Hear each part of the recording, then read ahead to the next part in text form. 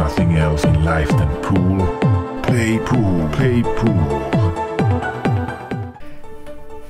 Hello! You have been waiting for this, haven't you? Finally, time to run the rack. Without any skill at all, only using the brain. Only planning ahead the rack. Okay, so let's see what we have here. 2 ball is a problem. Okay, 2 is in a tight place here. I see a line here. This is where I want to be with the cue ball. Okay, but the problem here is I would need to draw back straight for the 3 ball. This is a very difficult shot. Very difficult shot. And also very difficult to get into the angle for the 2 ball. It's a very tight area here. And very difficult here. I need to draw back the cue ball perfectly for the 3. And how do I get from the 3 to the 4? How can I do that? This is a nightmare rack right here. How can I get from the 3 to the 4? I need to be perfect on the 3 ball. Here. Then with a little angle I need to go to the right here. Be here on the 4. And then a nightmare here. How can I make the 5? So I don't like what I have here. Okay, I don't like it. I have ball in hand now, of course, otherwise too difficult. So what will I do here? I need to fix the problem. So I'm going to go this way. I'll go this way with the cue ball, okay? And hopefully I will move the 4 ball into another place, if I'm lucky. But if I'm not lucky, I will be okay because I will get position of the 2 ball. So actually here is a better place. You see, if I go one rail here, hit the rail, I will not have a proper line to be able to hit the 4 ball. You will just hit the rail here, there. But if I draw back the cue ball here, the cue ball will start the line from this place, and it is going to be able to hit the 4 ball. And because of a curve shot, a draw curve shot, the cue ball will go to the side, and then it will start curving back. So the line towards the 4 would actually start here, from here. If I draw back and try to hit the 4, okay? And if I hit the 4, very good, because then the 4 will come further down here. And then I will have a stop shot on the 4, and then I can make the 5 into the side pocket. So that will improve my position on the table. And after I hit the 4, the cue ball will stay here for the 2 ball, okay? For the 2 ball, and then I can either hit the 5. Okay, I can hit the 5 when I'm on the 2 here, and move the 5 further there. So I will enable the 5 to be made into the corner pocket over there, which was previously impossible to do because the 9 was in the way. So just if I can get into this direction with the cue ball here, stop somewhere there, I can make the 2 in the corner, break open either of these 2 balls, and improve the layout of the table. And if I'm able to hit the 4, I will move the 4 further down, and I will improve my position for the 5 ball later. Okay. If I hit the 7, I move the 7 out of the way. Yeah, I will still be okay. So very unlikely that I'm going to get snookered on this shot. And also, if I hit it wrong, I hit the 6, I will be fine as well, because if the cue ball hits this side of the 6, cue ball will move here anyway. So I will have a shot on the 2 ball. So many things can go good. Many good things can happen on this shot. So first, chalk the cue. Use three brushes of the chalk, and you rotate the cue 60 degrees between every brush. Important, because then you will brush the entire tip. The tip is 360 degrees. You brush one time, you go from 0 to 180 degrees. 0 to 180 degrees, front to back, to the other side of the tip. Rotate the cue 60 degrees. 60 degrees. Choke it from one side to the other. Rotate it again 60 degrees. Choke from one side to the other. And now you have choked the entire tip 360 degrees. Yeah, that's my secret for you that I revealed. Yeah, only 3 brushes. Remember that 3 brushes, 60 degrees rotations of the cue between every brush, and then you wait. Then you don't choke the cue for a long time. Okay. This way you will minimize the risk of getting a kick where the chalk is getting stuck to the cue ball, and it will cause a strange hit between the balls, and the ball will not go in. If the balls are dirty, the contact point makes it take into another direction. Okay, so let's begin here. Now you know how to do it. So here we have ball in hand. I will make a draw shot, and it will jump. I will attempt to make the cue ball jump in the air a little bit here, so it will go more to the side before it will start drawing back. Okay, so this is a little trick shot here. There's a little trick shot here that I'm going to do. Okay, I will try to attempt to hit the 4 ball. If I don't, I'm still okay. Whoops, and I went another way.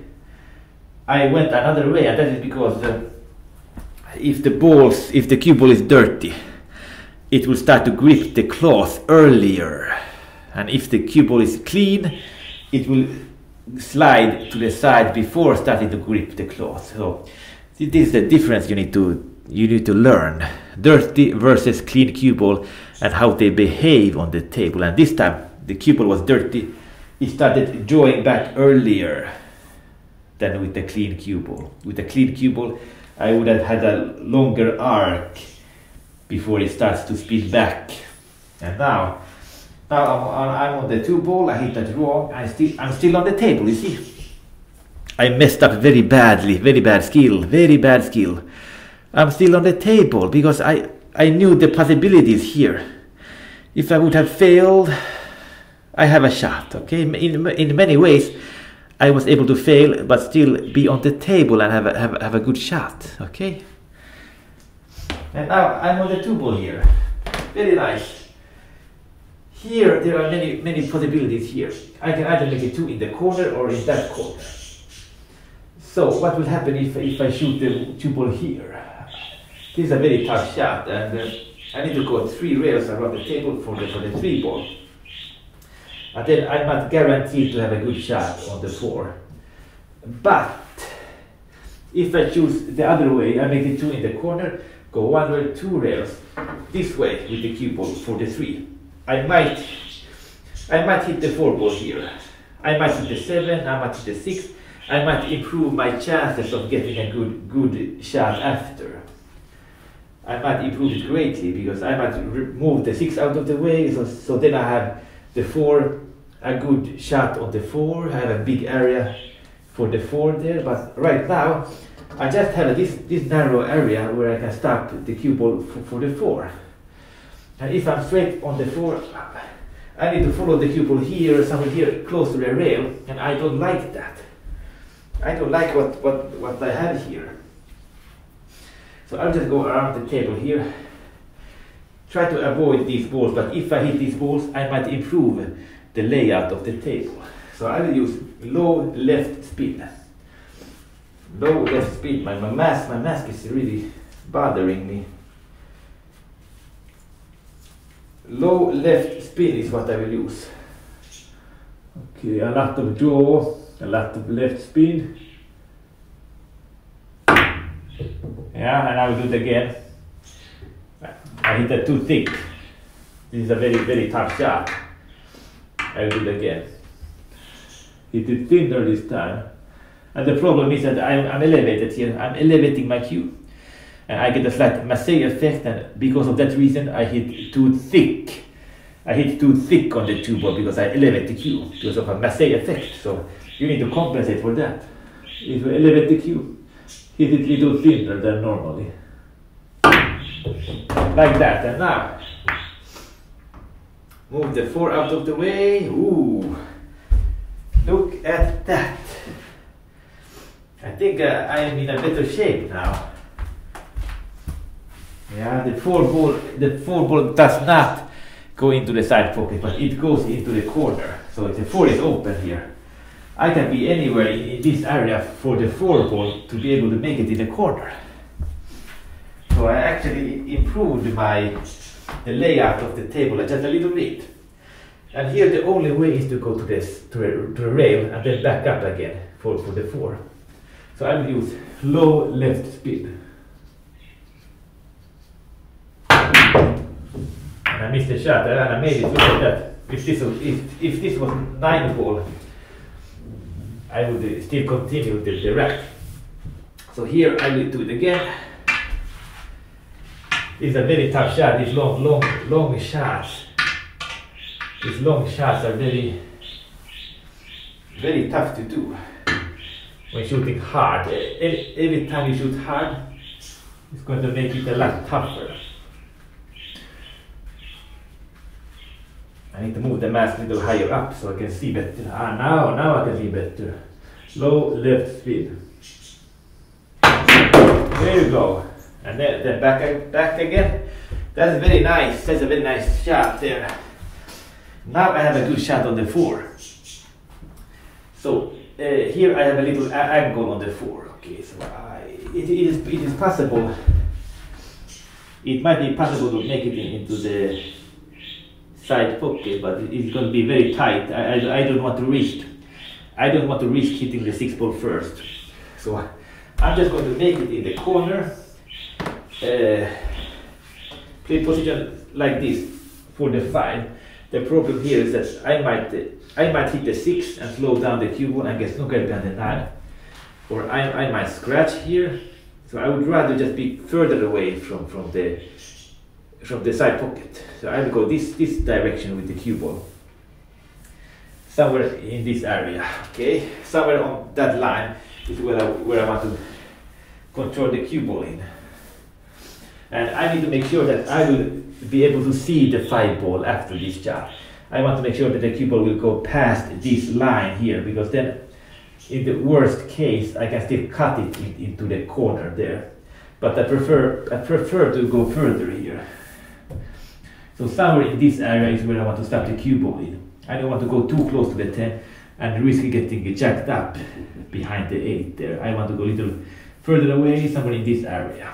So I'm planning for that. Now I just need to shoot hard enough. And I cheated the pocket a little bit, you saw. Cheated the pocket a little bit.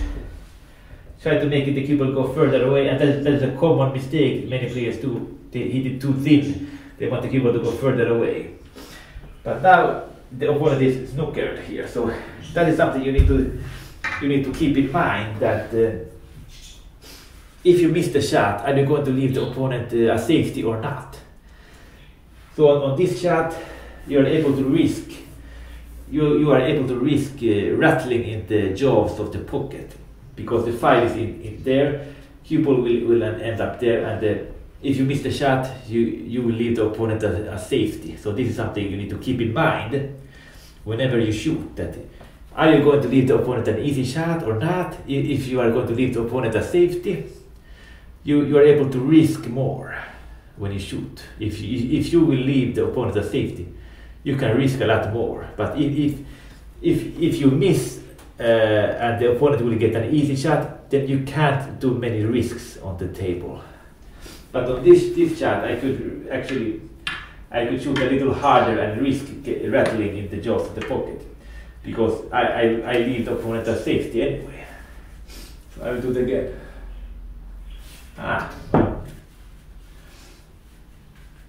Okay, now it's better.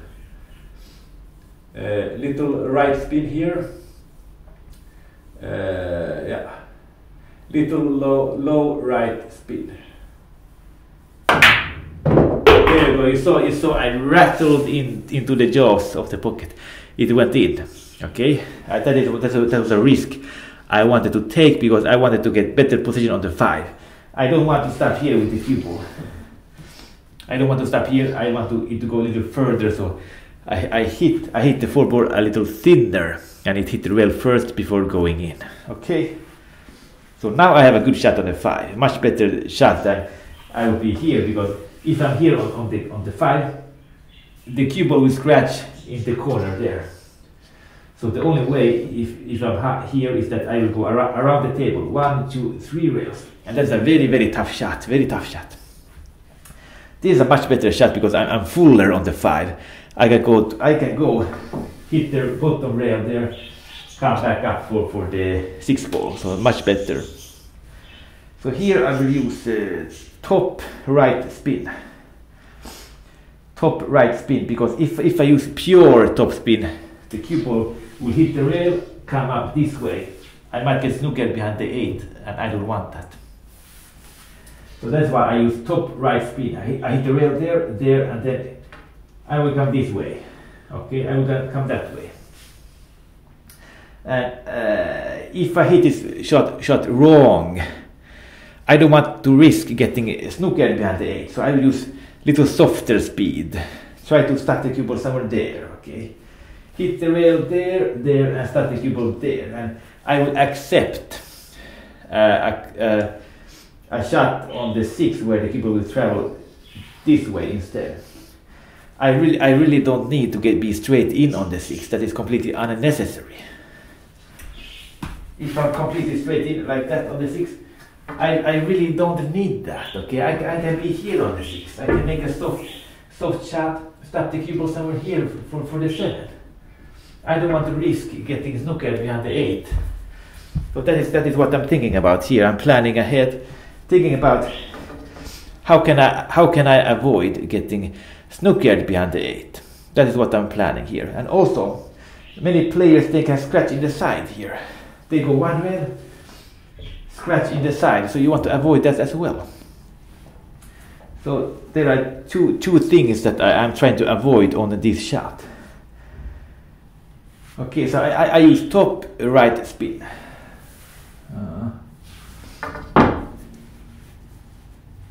Top right spin.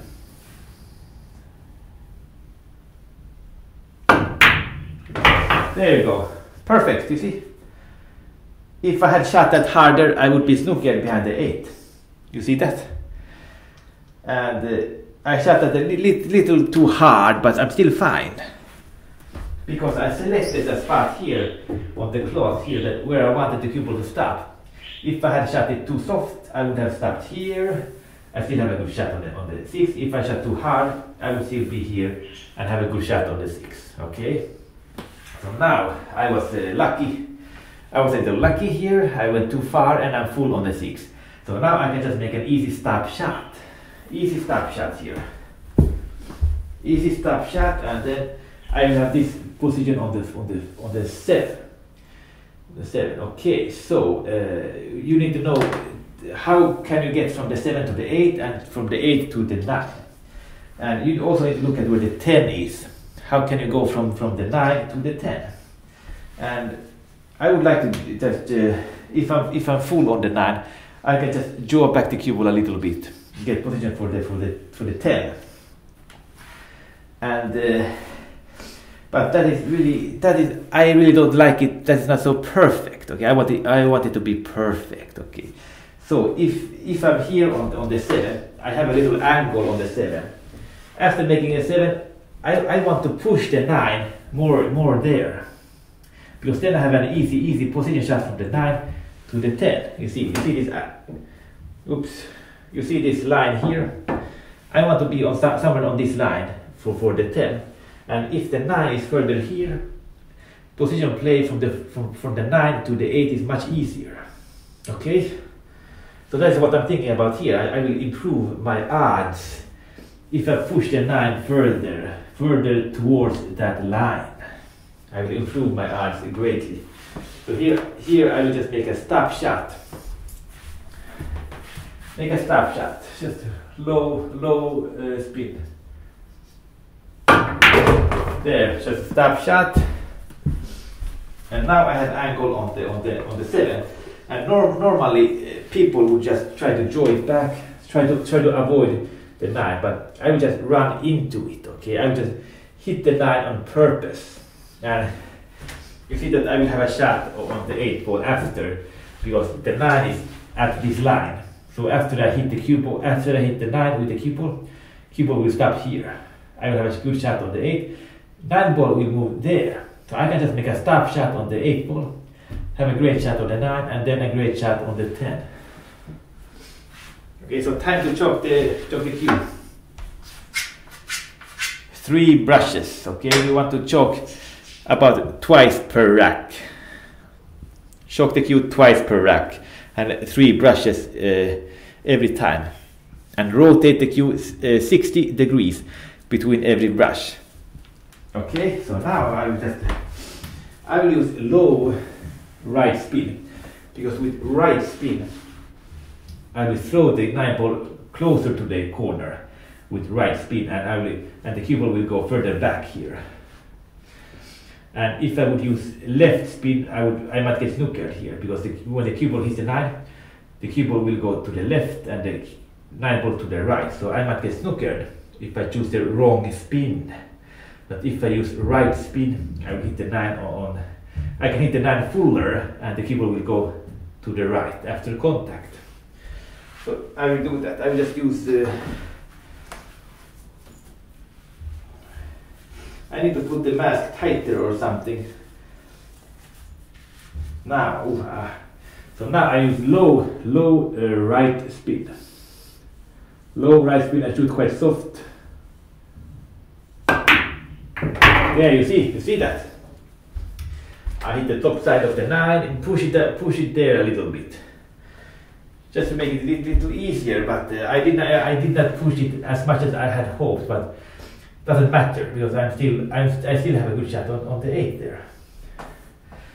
So every time you shoot, you want to try to fix something, try to improve your chances, but you don't want to risk anything. Okay. You want low risk and high reward. That is what you want. Always low risk but high reward, and that is the strategy you want to use. So here I messed up on this shot. I played very bad, messed up on the shot. I still have a shot. You see, I'm still on the table. I have a good shot on 8, even when I messed up.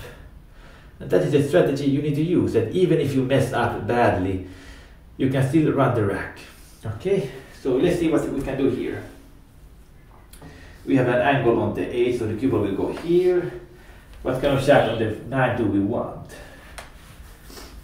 If I'm here on the 9, yeah, I can just go one rail, get here for the 10. That is possible.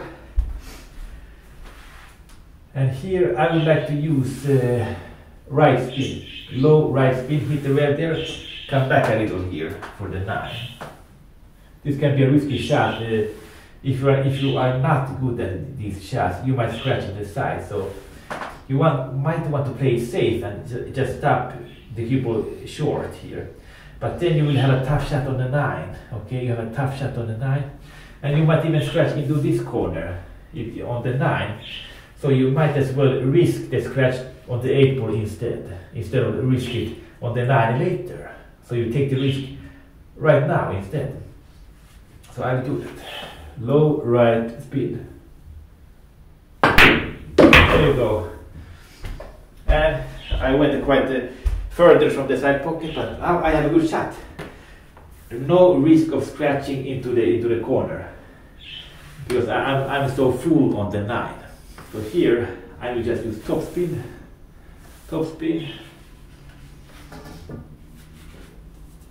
I think I need to change my mask. This is really bothering me with this mask. So here, now it is very good. Here, a common mistake is to use inside spin, to try to hit the rail there and then change the angle here for the 10. inside spin is very, very difficult. You want to avoid that, okay? Especially on a long shot. This is quite a long shot here. You want to avoid inside spin. And some pros will just draw it back here, come up this way, but very difficult, especially when you shoot hard. So I don't recommend that. What I do recommend is that you just go straight, hit the rail there, come straight here with speed. And you want to accept that you will be frozen to this rail. You can accept that. Because you might scratch in the corner, you might scratch in the side. You want to pick a point between these two pockets where you want to hit the cue ball. Here, you want to stop the cue ball here. This will maximize your chances of succeeding and minimize the risk of scratching. Okay, just use the top spin, little left spin here. It depends on what kind of angle you have, but on this shot it looks like just a hair of left spin, just to be able to hit the point there. And I want to use enough speed that the cue ball will stop somewhere here. It will go in this direction, stop somewhere here, because if I shoot too hard, cue ball will end up somewhere here. If I shoot too soft, cue ball will end up somewhere here. Okay, so I choose the spot in between these two boundaries. Okay, so if it stops there or there, I will be fine. I can still make the 10, but I plan on making the cue ball stop in this location here. Okay, you never want to play for perfect position there like many players do. If you play for perfection, stop the cue ball here, and you go too far, you don't have a shot on the 10. So I plan on stopping the cue ball somewhere in this area here. Okay, so I will do that. Top spin, little left spin. I missed the shot, I missed the shot. I will do it again. This is a tough shot. So if you're going to use inside spin, it's going to get much tougher. So you're going to miss this shot for sure. Top spin, left spin. There, you see that? Came into this area here like I wanted. Stopped too short. I stopped way too short. I really messed up on that shot. But I still have a good shot on the 10. You see that? Still have a good shot on the 10. Even when I failed that shot. I will do it again. I will shoot a little harder this time. Yeah, now I went too far. Went too far, way too far. I still have a shot. Look at that. I missed that shot. So now the memory is full, so I need to go. So until next time, goodbye. Goodbye. There's nothing else in life than pool. Play pool, play pool.